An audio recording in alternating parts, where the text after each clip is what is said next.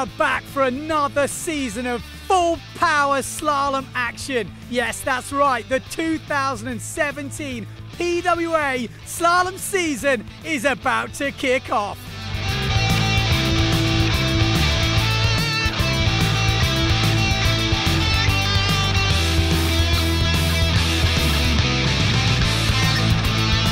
In 2016, it went down to the wire and to the last event of the year. And the guys and the girls that won that last event, they are the ones that took the overall title. Okay, so let's have a look at the major players in the men's fleet.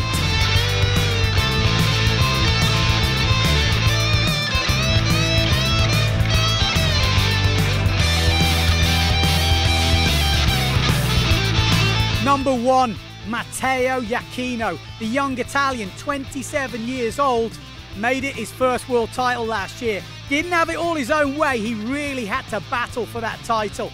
Training over in the TWS Centre, he has really put a solid winter together. He's had help on the psychology side, he's been having to play around with the wave kit as well to take the focus a little bit off him, but he really looks ready for this season.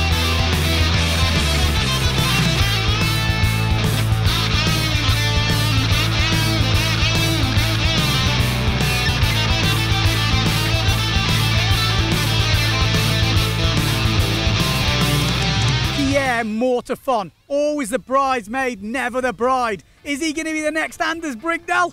Well, I hope not. He does look like he's ready to take that title, although he's always just not quite managed it. In 2015, it was Antoine Albeau that edged him on that last event. In 2016, obviously, Matteo was the man. Is 2017 going to Pierre Mortifon's year? Fanatic North, he's very happy with the gear, he's tuned in, he's had a great winter's training, and he won the first event on the French Tour, which looked like a monster event with over 90 competitors. So he is pumped, he is ready. I think 2017 might be his year.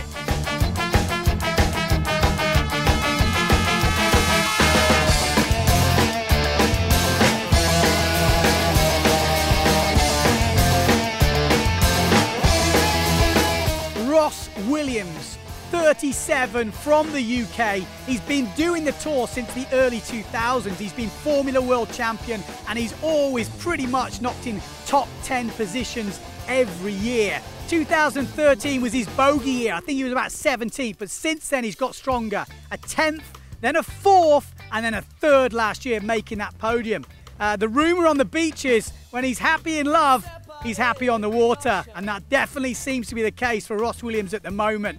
All happy on the beach, and it's all smiles on the water. Can he break into that top 2, or can he get his first slalom world title in 2017? You'll have to watch this space. Mother Nature's sacred lotions, and she said,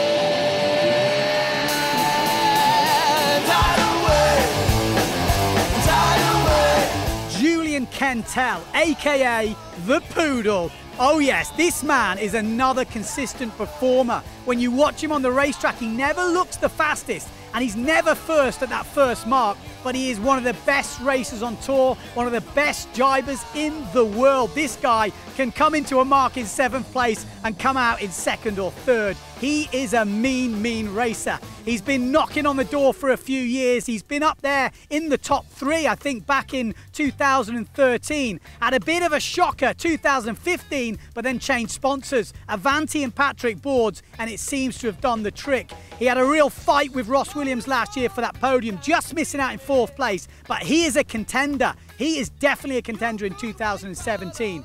Will this be him back on the podium this year? Will he get his first world title? Again, another one to watch.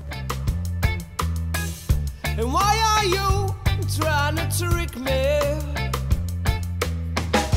You couldn't separate the oceans. Antoine Albeau, yes, he had his worst year on tour for a few years and he was still 5th. I think in 2006, 7, 8, 9, 10, he was world champion. In 11, he missed out to Bjorn Dunkerbeck, but then came back in 12, 13, 14 and 15. World champion every year. Can you count this man out? I don't think you can. He had a baby last year. Maybe his mind was on other things. He's been concentrating on the foil racing, but no doubt about it, he has still got the skills. He won probably the best event of the year over in Fuerteventura. They had lots of eliminations, full power slalom action, and he, I think, won with a race to spare. So he's still got the skills. He's still hungry for more. 2017, it's got a full calendar. We've got New Caledonia back. I tell you what, you'd be a brave man to bet against Antoine Albeau.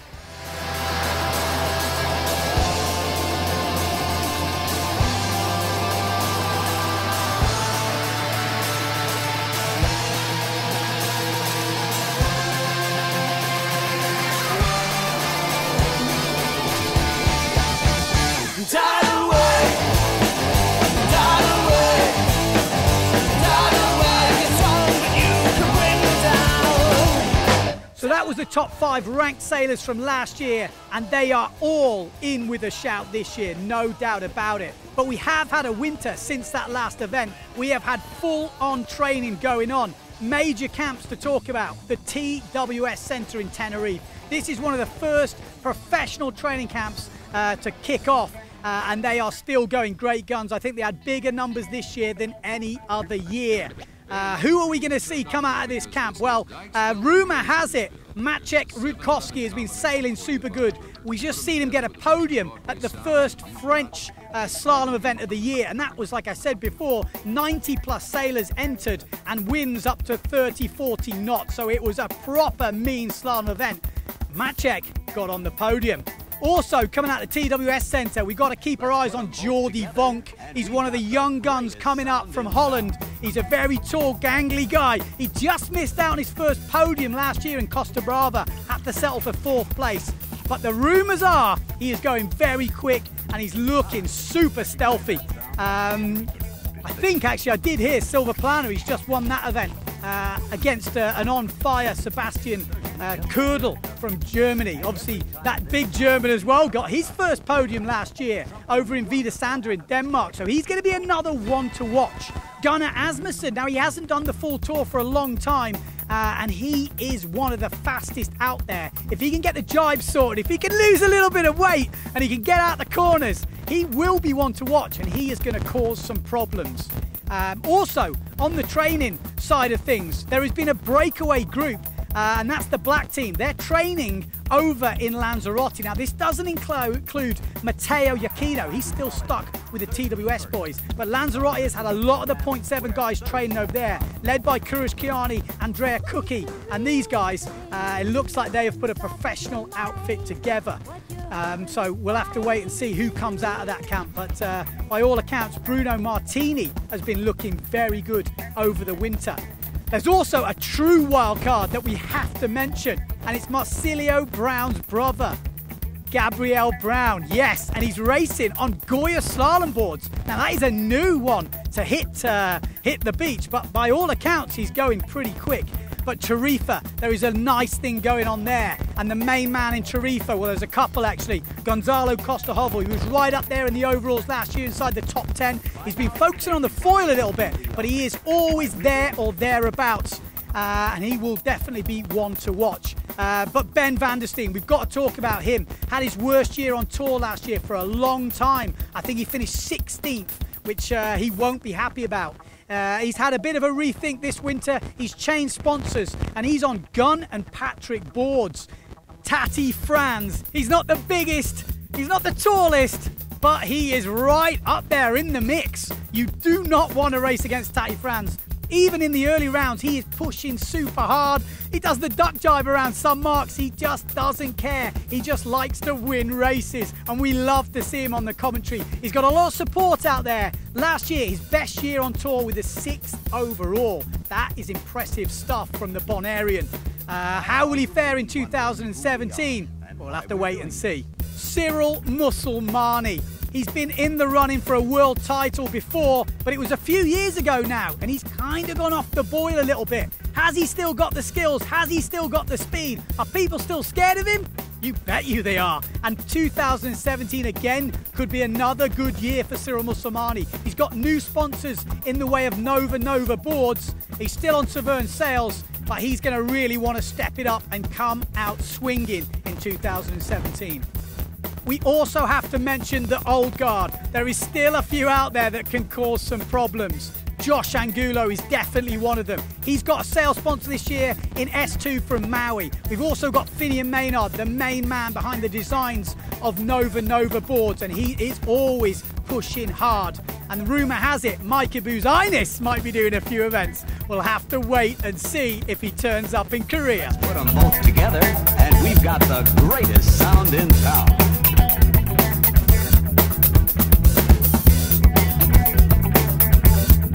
The Women's Tour has been super exciting for a number of years now, with that title race always going down to the last event, and I don't see 2017 being any different. Let's run through the major players for 2017. Sarah Quita off ringer. Does she need any introduction at all? Dominant in freestyle for I don't know how many years now. It's getting ridiculous. But she turned her hand to slalom and she has definitely found form. She's not had it all her own way in previous years, but the last two she has come good by the last event.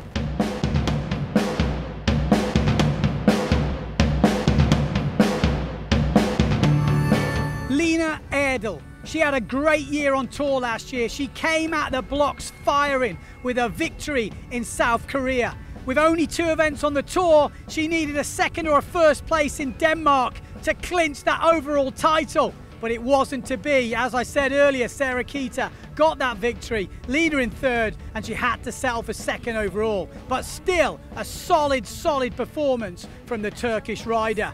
She'll be back in 2017, so watch this space.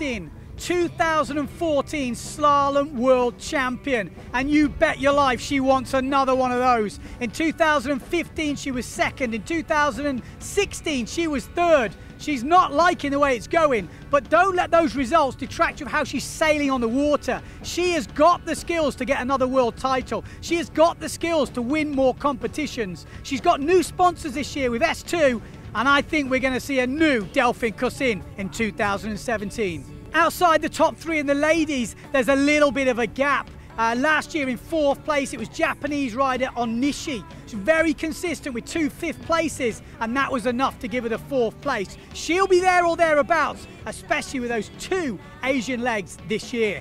Also, we've got to mention Fulia Unlu, the youth world champion, has definitely showed form in those early events in the year, especially in Korea where she got her first podium. She's got the speed and she is getting faster and more technically sound every year. Could this be the year she breaks into that top 3? She got her first podium at Korea a few years ago.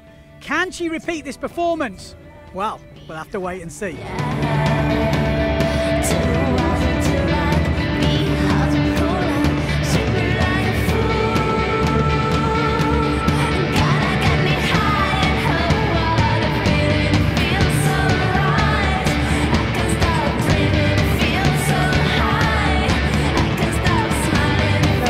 A lot of other women that can really challenge to get in that top 5 or top 3 spot.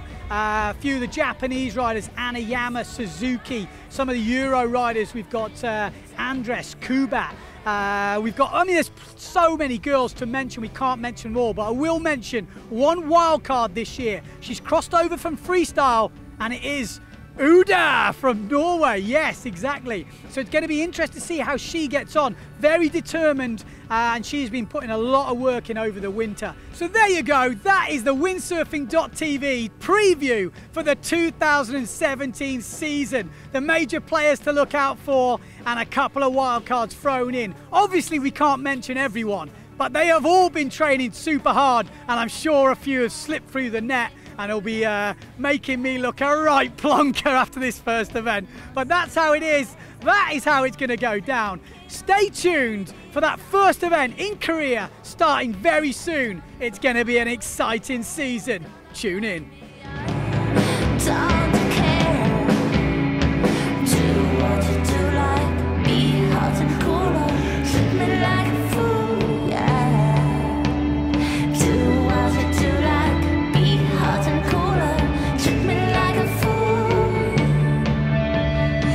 You lucky people.